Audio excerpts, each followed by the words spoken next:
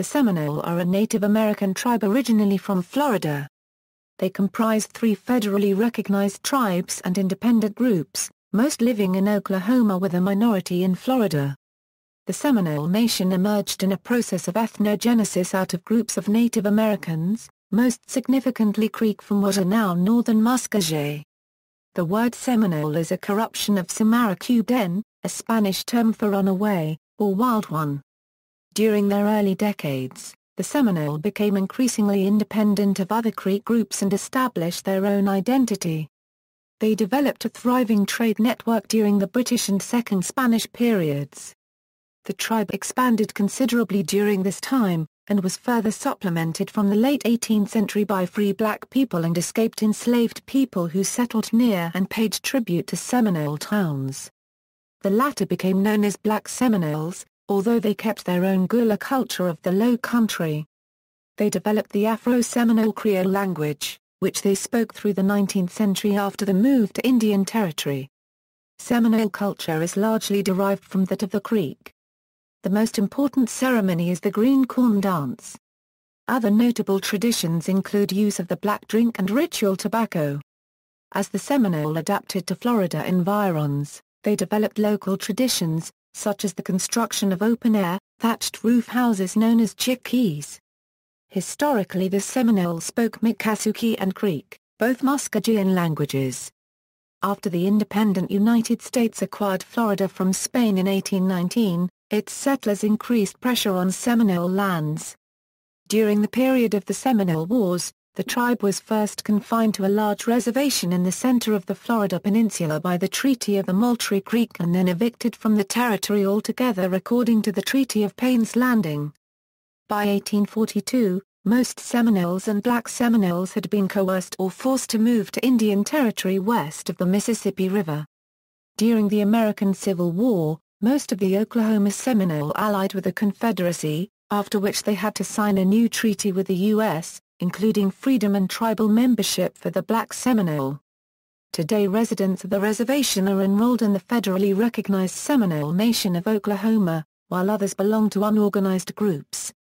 Perhaps fewer than 200 Seminoles remained in Florida after the Third Seminole War, but they fostered a resurgence in traditional customs and a culture of staunch independence. In the late 19th century, the Florida Seminole re-established limited relations with the U.S. government and in 1930 received 5,000 acres of reservation lands. Few Seminole moved to reservations until the 1940s. They reorganized their government and received federal recognition in 1957 as the Seminole Tribe of Florida. The more traditional people near the Tamiami Trail received federal recognition as the Muscogee Tribe in 1962. The Oklahoma and Florida Seminole filed land claim suits in the 1950s, which were combined in the government settlement of 1976.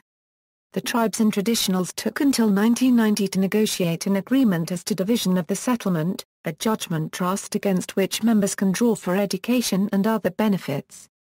The Florida Seminoles founded a high-stakes bingo game on their reservation in the late 1970s, winning court challenges to initiate Indian gaming, which many tribes have adopted to generate revenues for welfare, education and development.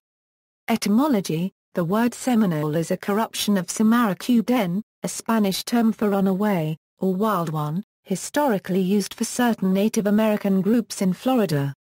The people who constituted the nucleus of this Florida group either chose to leave their tribe or were banished. At one time the terms renegade and outcast were used to describe this status, but the terms have fallen into disuse because of a negative connotation. They identify as Seminole or free people, because for centuries their ancestors had resisted Spanish efforts to conquer and convert them, as well as English efforts to take their lands and use them in their wars. They never signed a peace treaty with the United States. History: Native American refugees from northern wars, such as the Yuchi and Yamasee after the Yamasee War in South Carolina, migrated into Florida in the early 18th century. More arrived in the second half of the 18th century, as the Lower Creeks, part of the Muscogee people, began to migrate from several of their towns into Florida to evade the dominance of the Upper Creeks and pressure of colonists. They spoke primarily Hitchiti, of which Miccosukee is a dialect, which is the primary traditional language spoken today by Muscogee in Florida. They displaced the Calusa and Miami tribes with the aid of the Spanish, who moved many of the smaller tribes to Cuba when they withdrew after ceding Florida to the British in 1763, following the French and Indian War. In Cuba, the Florida tribes suffered high mortality due to disease. In Florida, the Creeks had earlier intermingled with the Choctaw and other few remaining indigenous people. In a process of ethnogenesis, the Native Americans formed a new culture which they called Seminole, a derivative of the Muscogee word cimarrón, an adaptation of the Spanish cimarrón cubed N, which means wild, or runaway, men. The Seminole were a heterogeneous tribe made up of mostly Lower Creeks from Georgia, who by the time of the Creek Wars numbered about 4,000 in Florida. At that time, numerous refugees of the Red Sticks migrated south, adding about 2,000 people to the population. They were Creek-speaking Muscogee, and were the ancestors of most of the later Creek-speaking Seminole. In addition, a few hundred escaped African American slaves had settled near the Seminole towns and, to a lesser extent, Native Americans from other tribes, and some white Americans. The unified Seminoles spoke two languages, Creek and Miccosukee, two among the Muscogean languages family. Creek became the dominant language for political and social discourse, so Miccosukee speakers learned it if participating in high-level negotiations. During the colonial years, the Seminole were on good terms with both the Spanish and the British. In 1784, after the American Revolutionary War, Britain came to a settlement with Spain and transferred East and West Florida to it. The Spanish Empire's decline enabled the Seminole to settle more deeply into Florida.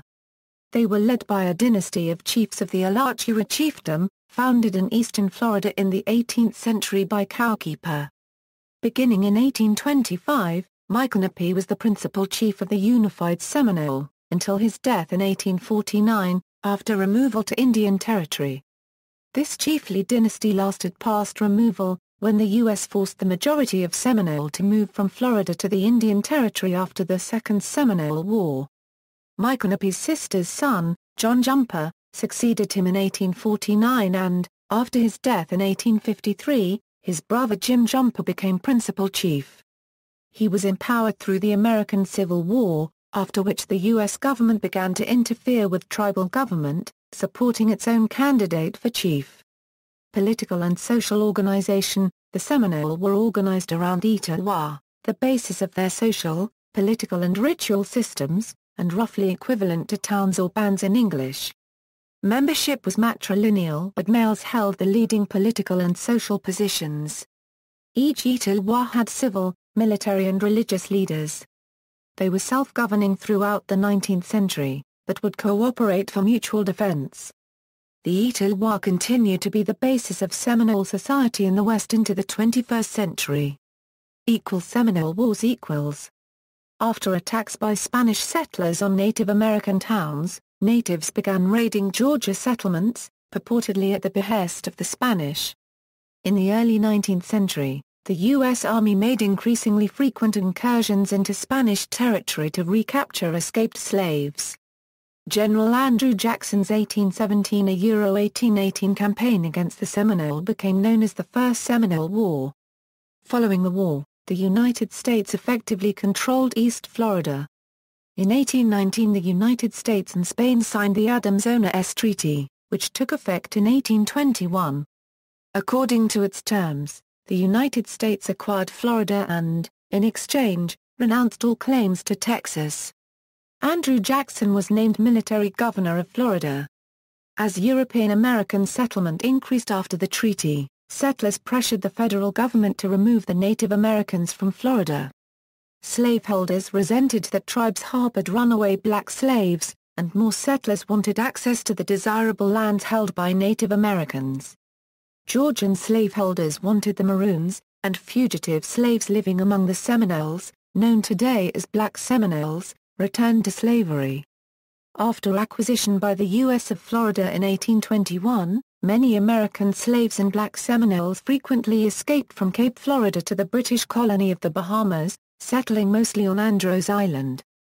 Contemporary accounts noted a group of 120 migrating in 1821, and a much larger group of 300 African American slaves escaping in 1823, picked up by Bahamians in 27 sloops and also by canoes. They developed a village known as Red Bays on Andros. Federal construction and staffing of the Cape Florida Lighthouse in 1825 reduced the number of slave escapes from this site. Cape Florida and Red Bays are sites on the National Underground Railroad network to Freedom Trail. Under settlement pressure, the U.S. government made the 1823 Treaty of Camp Moultrie with the Seminole, seizing 24 million acres in northern Florida and offering them a reservation in the Everglades of about 100,000 acres. They and the Black Seminoles moved into central and southern Florida. In 1832, the United States government signed the Treaty of Payne's Landing with a few of the Seminole chiefs. They promised lands west of the Mississippi River if the chiefs agreed to leave Florida voluntarily with their people. The Seminoles who remained prepared for war. White settlers continued to press for their removal. In 1835, the U.S. Army arrived to enforce the treaty. The Seminole leader Osceola led the vastly outnumbered resistance during the Second Seminole War. Drawing on a population of about 4,000 Seminole and 800 allied Black Seminoles, he mustered at most 1,400 warriors. They countered combined U.S. Army and militia forces that ranged from 6,000 troops at the outset to 9,000 at the peak of deployment in 1837. To survive, the Seminole allies employed guerrilla tactics with devastating effect against U.S. forces, as they knew how to move within the Everglades and used this area for their protection. Osceola was arrested when he came under a flag of truce to negotiations with the U.S. in 1837. He died in jail less than a year later. His body was buried without his head, which was preserved. Other war chiefs, such as Helectus McGee and John Jumper, and the Black Seminoles Abraham and John Horse, continued the Seminole resistance against the Army. After a full decade of fighting, the war ended in 1842. Scholars estimate the U.S. government spent about $40 million on the war, at the time a huge sum. An estimated 3,000 Seminole and 800 Black Seminole were forcibly exiled to Indian Territory west of the Mississippi, where they were settled on the Creek Reservation. A few hundred survivors retreated into the Everglades. In the end, after the Third Seminole War, the government gave up trying to subjugate the Seminole and left the estimated fewer than 500 survivors in peace. The Seminoles are the only tribe in America to have never signed a peace treaty with the U.S. government. Languages: historically, the various groups of Seminoles spoke two mutually unintelligible Muscogean languages, Miccosukee and Creek. Miccosukee is now restricted to Florida, where it was the native language of 1,600 people as of 2000. The Seminole Nation of Oklahoma is working to revive the use of Creek, which was the dominant language of politics and social discourse, among its people. Creek is spoken by some Oklahoma Seminole and about 200 older Florida Seminole. Today English is the predominant language among both Oklahoma and Florida Seminole, particularly the younger generations. Most Miccosukee speakers are bilingual. Contemporary. During the Seminole Wars, the Seminole people began to separate due to the conflict and differences in ideology.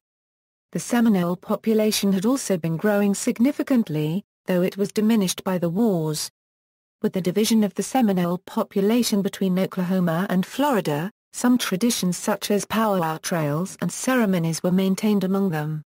In general, the cultures grew apart and had little contact for a century.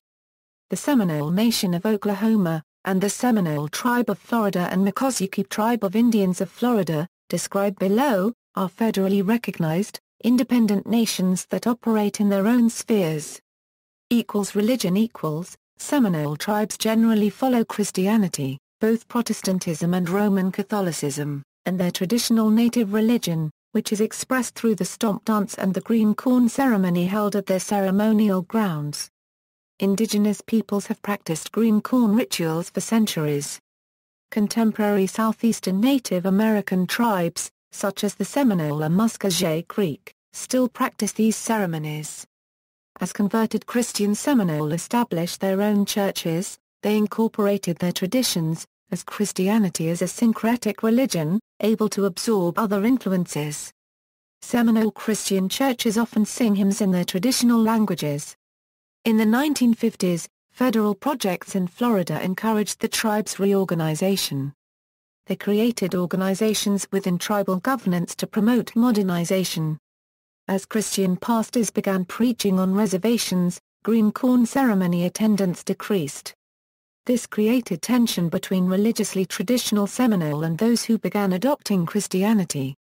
In the 1960s and 1970s, some tribal members on reservations, such as the Brighton Seminole Indian Reservation in Florida, viewed organized Christianity as a threat to their traditions. By the 1980s, Seminole communities were concerned about loss of language and tradition. Many tribal members began to revive the observance of traditional green corn dance ceremonies, and some moved away from Christianity observance. By 2000, religious tension between green corn dance attendees and Christians decreased. Some Seminole families participate in both religions. These practitioners have developed a Christianity that has absorbed some tribal traditions. Land claims. In 1946, the Department of Interior established the Indian Claims Commission, to consider compensation for tribes that claimed their lands were seized by the federal government during times of conflict. Tribes seeking settlements had to file claims by August 1961, and both the Oklahoma and Florida Seminoles did so. After combining their claims, the Commission awarded the Seminole a total of $16 million on April 1976. It had established that, at the time of the 1823 Treaty of the Moultrie Creek, the Seminole exclusively occupied and used 24 million acres in Florida, which they ceded under the treaty. Assuming that most blacks in Florida were escaped slaves, the United States did not recognize the Black Seminoles as legally members of the tribe, nor as free in Florida under Spanish rule. Although the Black Seminoles also owned or controlled land that was seized in this cession, they were not acknowledged in the treaty. In 1976, the group struggled on allocation of funds among the Oklahoma and Florida tribes. Based on early 20th century population records, at which time most of the people were full-blood, the Seminole tribe of Oklahoma was to receive 3/4 of the judgment and the Florida people's 1/4. The Muscogee and allied traditionals filed suit against the settlement in 1976 to refuse the money. They did not want to give up their claim for return of lands in Florida. The federal government put the settlement in trust until the court cases could be decided. The Oklahoma and Florida tribes entered negotiations, which was their first sustained contact in the more than a century since removal. In 1990, the settlement was awarded, 3/4 to the Seminole tribe of Oklahoma and 1/4 to the Seminole of Florida, including the Muscogee. By that time, the total settlement was worth $40 million. The tribes have set up judgment trusts, which fund programs to benefit their people, such as education and health. As a result of the Second Seminole War, about 3,800 Seminole and Black Seminoles were forcibly removed to Indian Territory. During the American Civil War, the members and leaders split over their loyalties, with John Shipko refusing to sign a treaty with the Confederacy.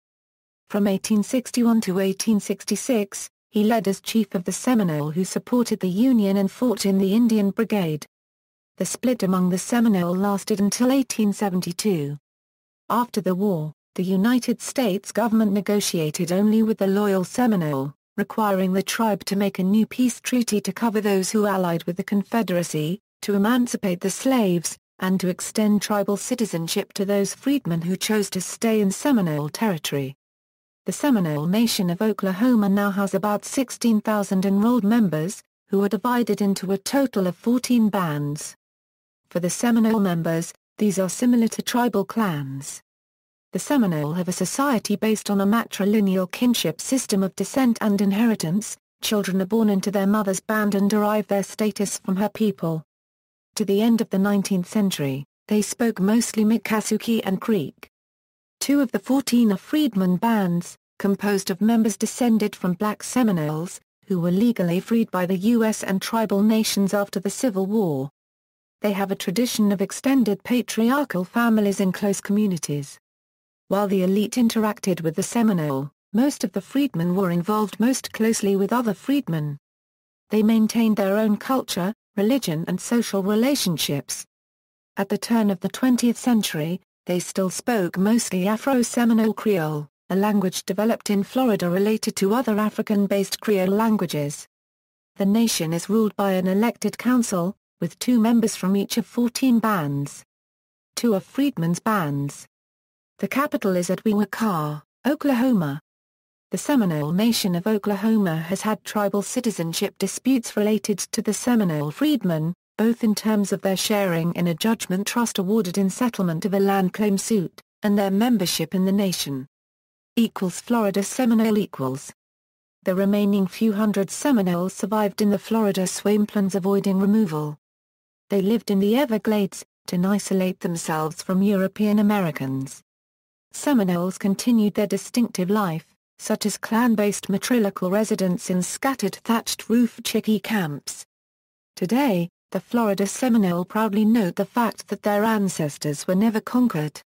In the 20th century before World War II, the Seminole in Florida divided into 2 groups. Those who were more traditional and those willing to adapt to the reservations. Those who accepted reservation lands and made adaptations achieved federal recognition in 1957 as the Seminole Tribe of Florida. Those who had kept to traditional ways and spoke the Miccosukee language organized as the Muscogee Tribe of Indians of Florida, gaining state recognition in 1957 and federal recognition in 1962. With federal recognition, they gained reservation lands and worked out a separate arrangement with the state for control of extensive wetlands. Other Seminoles not affiliated with either of the federally recognized groups are known as traditional or independent Seminoles. At the time the tribes were recognized, in 1957 and 1962, respectively, they entered into agreements with the U.S. government confirming their sovereignty over tribal lands. Seminole Tribe of Florida. The Seminole worked to adapt, but they were highly affected by the rapidly changing American environment. Natural disasters magnified changes from the governmental drainage project of the Everglades. Residential, agricultural and business development changed the natural, social, political, and economic environment of the Seminole. In the 1930s, the Seminoles slowly began to move on to federally designated reservation lands within the region. The U.S. government had purchased lands and put them in trust for Seminole use. Initially, few Seminoles had any interest in moving to the reservation land or in establishing more formal relations with the government. Some feared that if they moved on to reservations, they would be forced to move to Oklahoma.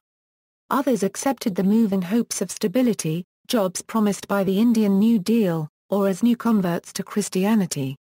Beginning in the 1940s, however, more Seminoles began to move to the reservations.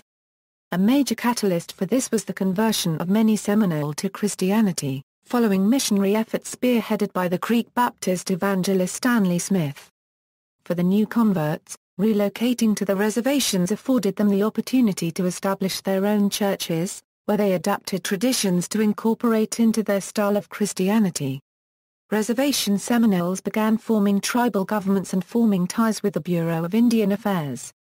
In 1957 the nation reorganized and established formal relations with the U.S. government as the Seminole Tribe of Florida. The Seminole Tribe of Florida is headquartered in Hollywood, Florida. They control several reservations: Big Cypress, Brighton Reservation, Fort Pierce Reservation, Hollywood Reservation, Immokalee Reservation, and Tampa Reservation. Muscogee Tribe of Indians of Florida. A traditional group who became known as the Trail Indians, moved their camps closer to the Tamiami Trail connecting Tampa and Miami, where they could sell crafts to travelers.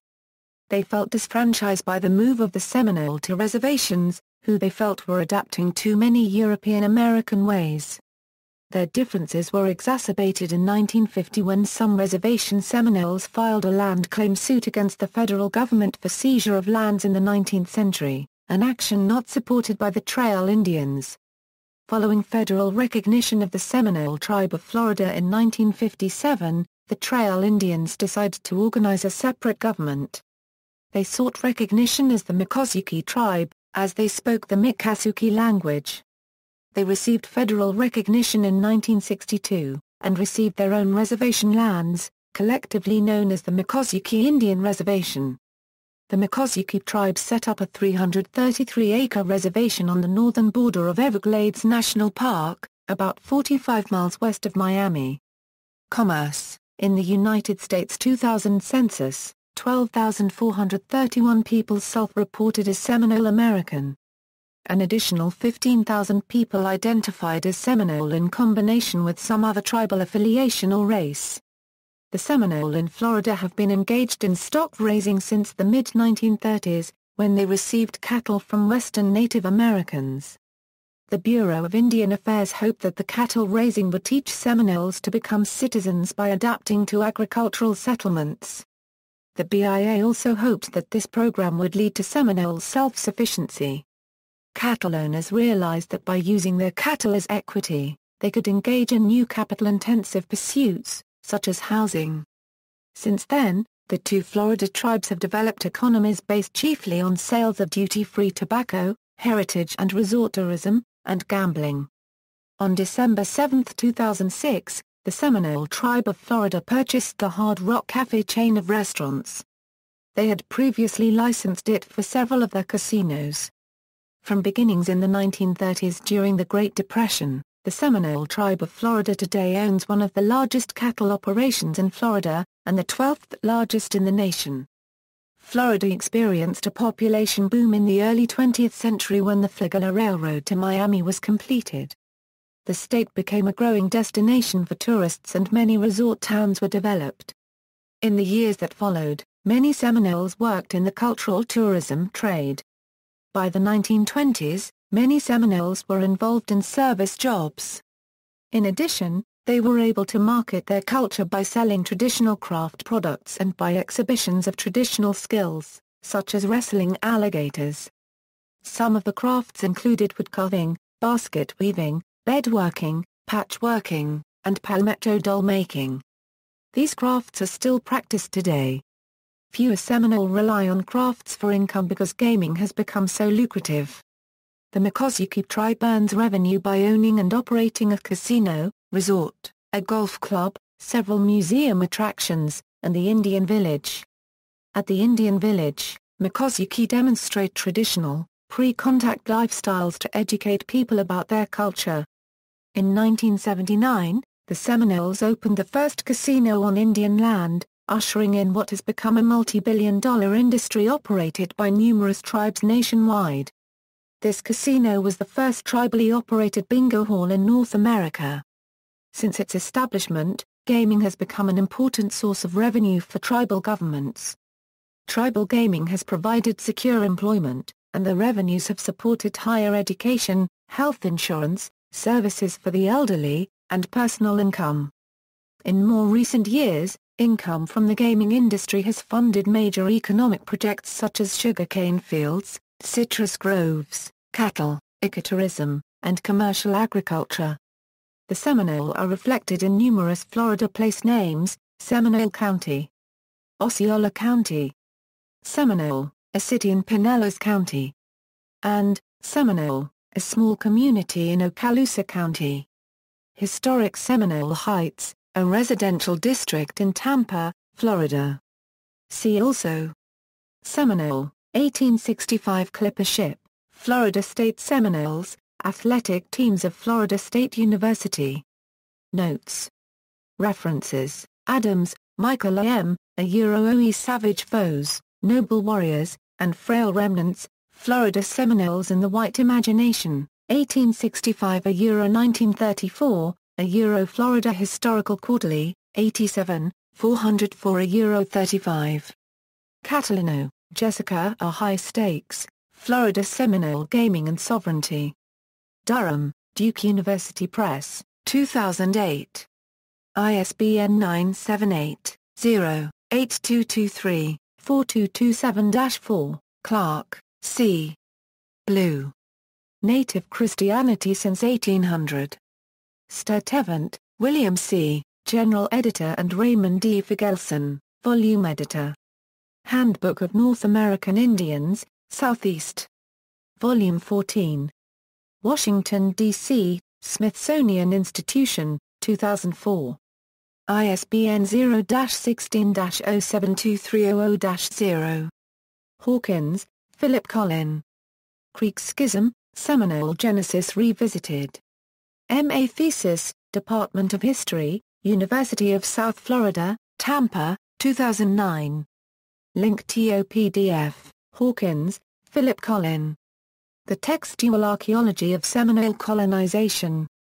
Florida Anthropologist 64, 107-113. Mahon, John K. Brenter Weisman. Florida's Seminole and Muscogee Peoples. In Gannon, Michael. The New History of Florida, pages 183-206. University Press of Florida. ISBN 0-8130-1415-8. Further reading, Hudson, Charles. The Southeastern Indians, Knoxville, University of Tennessee Press. McReynolds, Edwin C. The Seminoles, Norman, University of Oklahoma Press. Sturtevant, William C. Creek into Seminole. In North American Indians in Historical Perspective, edited by Eleanor B. Leacock and Nancy O'Leary, 92-128. New York, Random House. Sturtevant, William C. A Seminole Sourcebook, New York, Garland Publishing. External links, Seminole Nation Historical Site, Seminole Nation of Oklahoma Official Website, Seminole Tribe of Florida Official Site, the Muscogee Tribe of Indians of Florida Official Site, Hitchiti-Miccosukee Creation Story, Resources for Hitchiti and Miccosukee, William and Mary College, Seminole History, Florida Department of State, John Horse and the Black Seminoles, First Black Rebels to Beat American Slavery, Clay McCauley, The Seminole Indians of Florida, Smithsonian Institution, Bureau of Ethnology, 1884, Project Gutenberg.